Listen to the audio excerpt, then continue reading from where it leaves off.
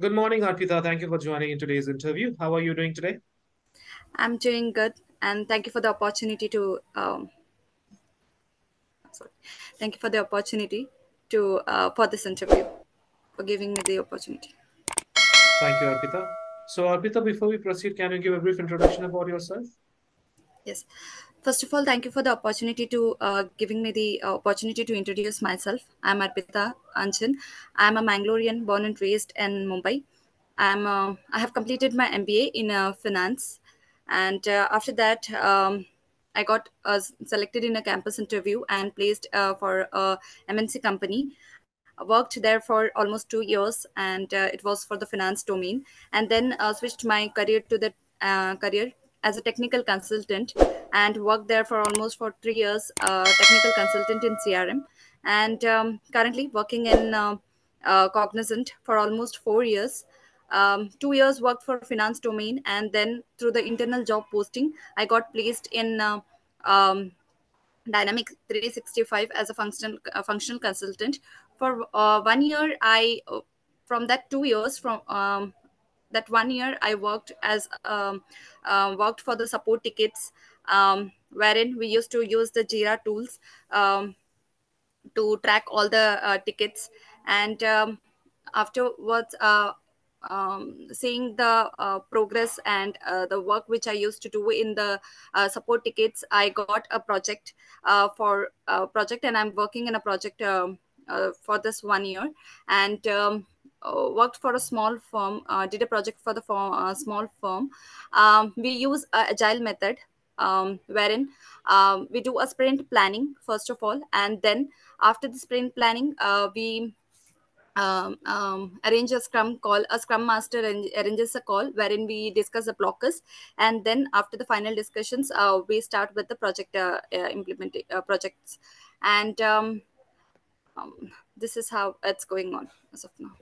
So, you mentioned that you discuss the blockers and then you move on to the development of the project. So, why the blockers are discussed before the start of the development means before the start, how can you understand that these are my blockers? Okay. So, first of all, the requirement gathering is done. A fit gap analysis is done, wherein the user shares his requirement, and a blueprint is shared by the user. So, when the user shares the requirement, and if in case we feel that there is some missing information or something, we do discuss in that Scrum call. Those are the Scrum discussions, right? Yes. Um, for any kind of requirement gap, if it is there, we need Yes. to highlight that. Okay. Yes. So you mentioned that you have been a part of both support as well as implementation project, right? Yes. What do you enjoy the most, a support job or an implementation job? I enjoyed both.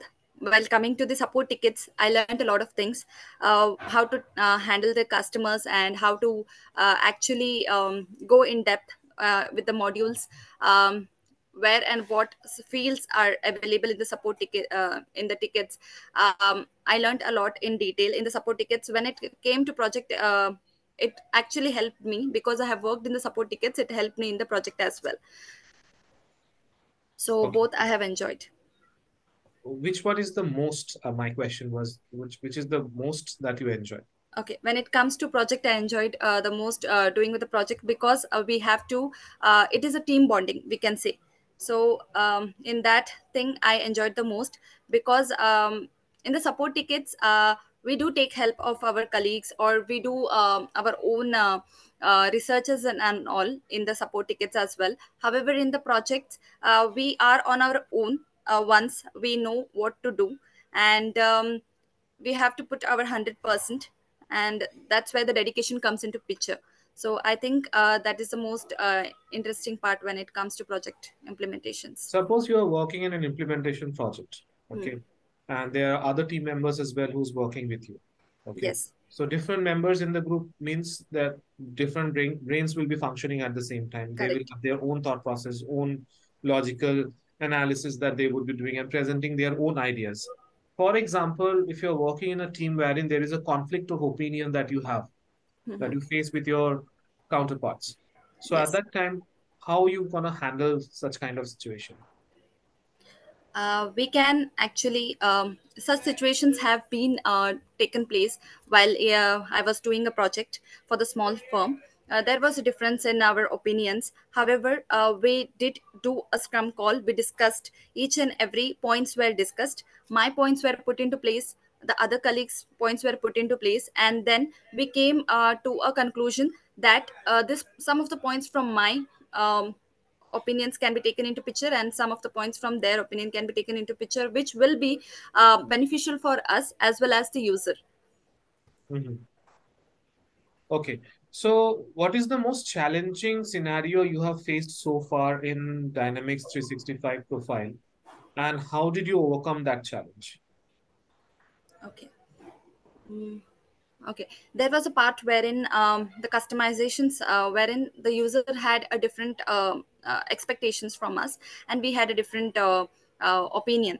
However, for the customizations, we do have a technical team, so we took the help of the technical team, and we did the customization as per the user. However, we tried to make them understand this is what it can be done. Other than that, we are also um, you know um, we are also we are also tied up. We cannot do much more about it. However, this is what the customization is, and if we will do more, there will be consequences. Hence, the user also agreed to that. Can you explain means the use case of it wherein this has happened? Means you're talking about consequences. What type of consequences, or how did you pass on this information to the client, and how did you ensure that the client accepts whatever thing that you are stating? Okay, consequences in cases wherein for example, if there is some module, if there is a So mm, any use case that you have, I don't need an example. Means you are okay. working in this domain, right? There have to be some situations that you might have faced in the industry wherein you had to pass on the information to the client that this is what it's going to impact this. We cannot proceed with this, or might be you if you take this into consideration, it would be beneficial for the project. Any such kind of scenarios you might have faced. Yes, we have faced such scenarios wherein we made sure that if in case mm, if in case more modifications are done, there will be an issues in the future. For example, I'm not sure. I'm sorry, but No problem, it's fine. You can yes. explore that later, I guess. So if I have to ask you are the modules that you are really good at, what would you tell? Okay. When it comes to modules, I'm good at the accounts payable module. Mhm. Yes. So accounts payable module is we have a few setups which needs to be done in the accounts payable module. Accounts payable is such thing wherein we purchase some goods from the vendor, and all the details and payments till the payments from purchasing the order till the last step, that is making a payment. We have to post each and everything in the Dynamics 365. Each and everything, can you be more specific in Yes. terms of your technical skills? Yep. Sure. So first, when it comes to setup in the accounts payable module, we do a payment setup. Then we create a group. Then we do a posting profiles and create a parameters, and then we create a vendor. So each and all steps needs to be followed. And finally, a transaction is done when financial transaction takes place when a invoice is posted, and also when a product receipt is generated, and the second one is when we create a invoice. So this is how the accounts payable works. Okay. And then how many ways you can do payments for vendors? Okay. Payments vendor, there are a lot of things like we can do a payment by cash or payment by there are terms of payments like net 30 days, net 10 days. So it depends when uh, how we want to do the payment to the vendor. Mhm. Okay. So suppose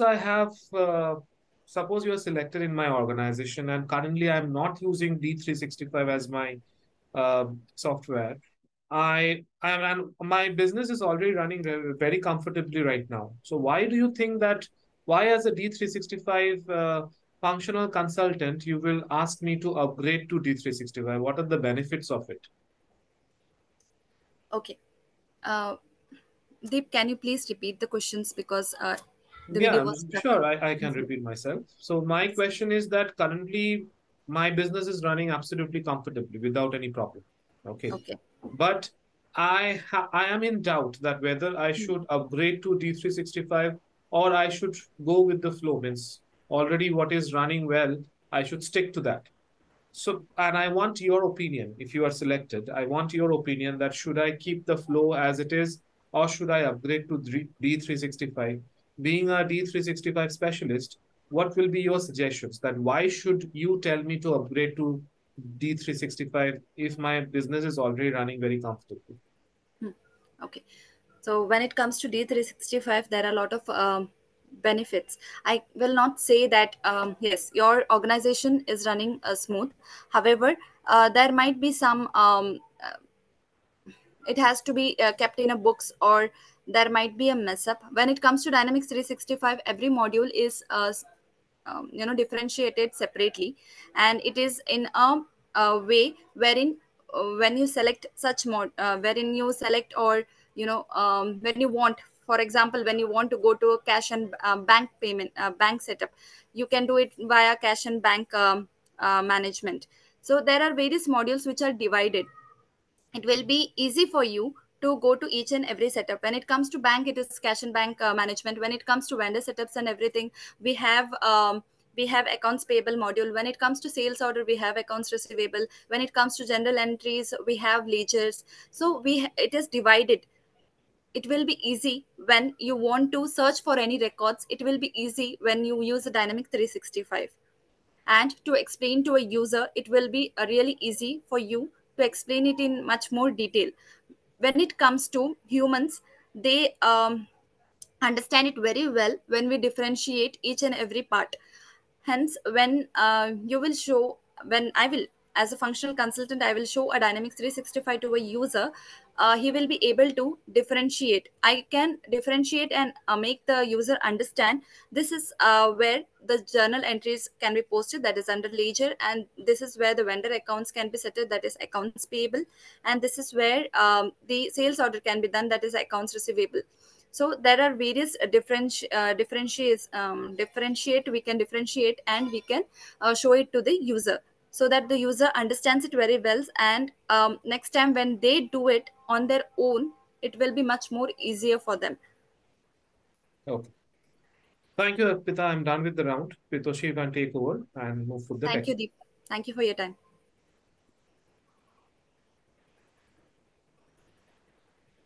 Hello, Arpita. How are you today? I'm good, Pritoshi. How about you? I'm good, thank you. So, okay, Arpita, can you please tell me quickly how many modules you have worked as of now? Mocked in the sense, I'm sorry. No, module. I mean, how many modules you have worked as of now? Okay, modules as of now, I have worked in accounts payable, and I have worked in ledgers, general ledgers. I have worked cash and bank management a little bit. So I have worked almost in everything, but my specialization is in accounts payable. Okay. All right. So, before I move to the couple of questions, I just want to understand. You said you have worked in a project. Can Yes. you please explain me what was your role in the project and what exactly you have done in that project? Okay. In that project, I had to make the user understand what exactly the steps are and how it has to be taken care. Okay, so after the sprint planning, and after all the scrum calls, we after the blueprint was provided by the user, everything was discussed, and then we set up a accounts payable module in the testing environment. And once it is done, we showed the same to the user, for we gave the environment to the user for testing. And once it is once the testing was done, then a live environment was shared. So, You were saying, so how many you were part of which phase of the project you were a part of it? Were you from the beginning, or you were just part in certain steps you were only involved in the whole project? I was there from the starting itself. However, my main uh, work was to share the information with the user, understand, make understand the user. Sorry. To make understand the user how to use the accounts payable module. That was my role. However, I was from the beginning, from starting from the legal entities till the year end closure. Okay, fine. Let me, okay, so you said since you were in the beginning, let me just check your technical skills. Sure. Can you please tell me how do you create a legal entity in an organized, like in the module? Yes. First, we will go to the modules. Navigate in the navigation pane. We will find modules. Under modules, we will find organization administration. Under organization administration, we will click organizations, legal entities, and in legal entities, we have to fill the mandatory. We have to do the mandatory setups like uh, company code, name, region, time zone, language. We have to set this. We have to set delivery address. We can set two address or more. There is delivery address, business address. We have to do a setup and the other setups if in case the user needs. Otherwise, these are the mandatory setups. We will do it. This is how the legal entities are set. So to activate the legal entity, what are the most steps that you need to take? Activate. Yeah. Once we fill the Like name. what are the mandatory, I mean, what are the mandatory setups? Except filling the legal entity form, what are the mandatory setups that you do to activate the legal entity in the ledger? Okay. Activate. Like, do you create Once, number sequence and what are the yes, other yes, steps? yes. Yeah. Once we fill all the details, once we click save, the legal entity is saved. Then we go to the number sequence. We will generate a number sequence. There is two number sequence type, that is system and one is manual. So we can do a system number sequence, and we will go to same organizations. Modules, organization administration, under that number sequence, and we will click generate, click next, and the number sequence will be generated. If we do not want to modify anything, we can just click next, and the number sequence will be created for all the ledgers. And then we will go to fiscal calendars. In the fiscal calendars, we will fill the name, start date, end date, fiscal year, and we will save the same. We will select the length as well, length period. Okay, so the period can be months, days, whatever, as per the wish of the user. Then after the fiscal calendar, we will go to currencies. Currencies, also same organization administration and everything. We will come to currencies, all currencies, and we will fill the if are already set up in the currency list. However, if we want to create our own currencies, so we can click on new, and give the currency name and click on save. However, the currencies are already set up for each and every countries. And then we will go to exchange rates, wherein we will fill the exchange rate, types, name, and then we will click on exchange rate there, in the general, in the tab. And then from there we will give from currency to currency, from currency, and conversion factor. And then we can the add the currencies from which date to which date we want to actually see the currencies. We can see from that add line items. So this is how we will create. And then after the exchange rates, then it comes to ledger, and mm, ledger chart of accounts. We will create a chart of accounts. Sorry, little bit confusing. Journal, we will come to chart of accounts, and then we will create a Main accounts. dimensions. Yes, What about dimensions. main That, accounts? yes. Then main accounts, sorry, It's a little bit. After chart of account, are you going to create main accounts? Yes, main accounts. Yes, main accounts. We will add assets, liabilities, whatever the user has. We will user information. We will mention the same, or we can export the file from the whatever the user gives the Excel. Then we can import the same through to the Dynamic 365, and then after main accounts, yeah, dimension values has to be set up. Uh, Dimension values and dimension set has to be set up. Then we have to go to the account structure trial balance. We can select the financial dimensions in the trial balance, and then we can go to the account structures, then journals, allocations. That's it. And what about assigning everything to the ledger? Do you do that? Yes, we do that. Yes. Yeah. How do you do that? What are the mandatory setup that you do in the ledger? uh, Not sure. You add the Sorry. calendar, chart of uh, account. Do you create the account structure? Yes. I'm sorry, I'm little bit confused. However, yes, we do assign the ledgers. So we do select the main account, chart of accounts, financial dimensions, everything in the ledger. Uh, Fine. You have worked in, you said you are best in accounts payable module, correct? Can you hmm. please tell me the P2P cycle? P2P cycle, yes. Okay. First, we will go to navigation pane modules, accounts payable, and accounts payable, purchase order, all purchase order, and we will click new. We will fill all the vendor details, and then we will add lines, and we will add product details, and then once it is done, we will uh, we will generate a product receipt. um, Without confirming the purchase order? Confirm the purchase order. I'm sorry, confirm the purchase we will confirm the purchase order, then we will generate the product receipt, and then we will post the invoice. Okay. And then once the invoice is posted, the journal is posted in the vendor payment journal once the payment is So, received. okay, so you are saying journal is posted. So can you please tell me which are the steps where financial impact take place Yes. during the Financial purchase? I'm sorry.